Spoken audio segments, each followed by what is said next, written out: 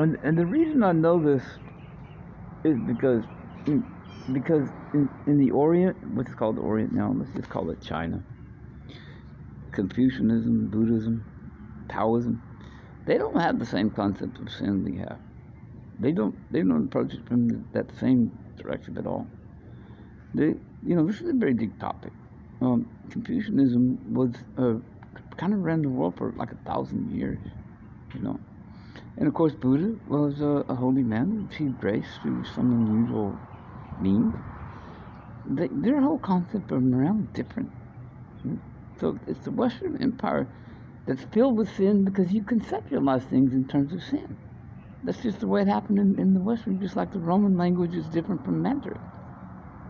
The morality of the East is far different from the morality of the West. There was no contact till about 1400, when Marco Polo was able to sail into Japan. And he was astonished by what he saw. The first thing he did was wrote a letter back to the Pope describing what he was seeing over there in this other part of the world.